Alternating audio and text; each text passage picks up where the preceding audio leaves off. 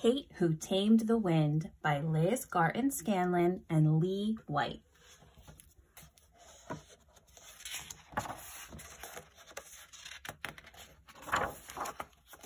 Once there was a man living all alone in a creaky house on the tip-top of a steep hill. The man lived all alone in the creaky house on the tip-top of a steep hill where a soft wind blew. The man lived all alone in the creaky house where the curtains swung and the chimes spun as a soft wind blew and blew and blew.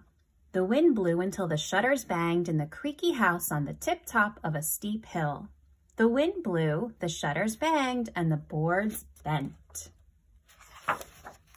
The wind blew, the shutters banged, and the boards bent.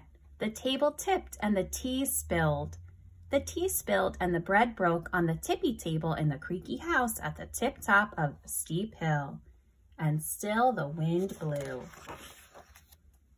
The wind blew, and off the birds flew.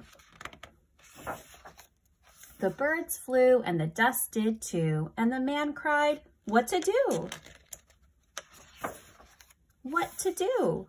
The wind whipped his words from the tip-top of a steep hill to the itty-bitty town at the bottom, where a little girl called Kate heard the cry and felt it too. She wondered what on earth to do. Wind? New trees? Kate could not stop the wind, she knew, but she could wheel a load of new trees to the tip-top of her dusty hill in her wagon.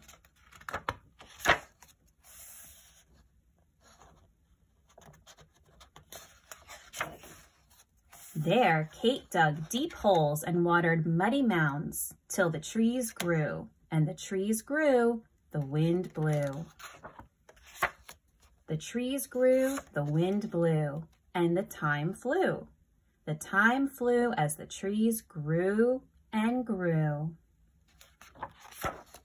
And Kate did too. The trees grew till the leaves fluttered and the shutters stilled and the boards bounced back. The leaves fluttered and the shutters stilled, the boards bounced back and the dust died down.